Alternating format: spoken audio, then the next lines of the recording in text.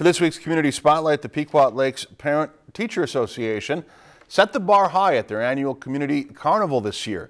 They worked hard planning the event for over 9 months, hoping to break records from previous years. Logan Gay has more.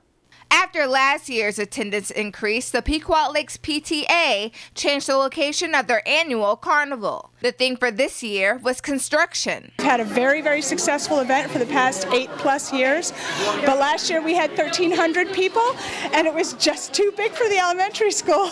The carnival had 26 activities available for all ages. It's a Minecraft competition. We've got a variety of inflatables, both for pre-K and for older kids. We've got a balloon artist who does amazing work. With all the proceeds going to the PTA, their goal for the carnival was to raise at least $25,000. We use it to fund requests from the district. You know, the sort of thing that you can't sort of easily put through the school board.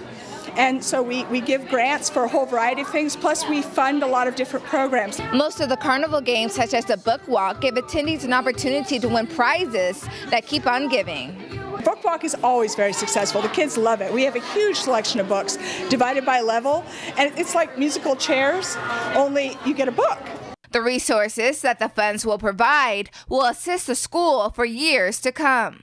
Teachers who are special education, and they need something that is only going to benefit maybe one classroom, but it will benefit a multitude of students over a period of years. The students are excited to see how the contributions will make a difference in their education. So we just want it better and the best that we can have it. Yeah. The more fun it is. So we're more proud of it. Yeah, proud of it. With the success of this year's carnival, the PTA is eager to start planning for next year. In Pequot Lakes for this week's Community Spotlight, Logan Gay, Lakeland News. And they're hoping to use most of the proceeds to fund a new playground at Eagle View Elementary.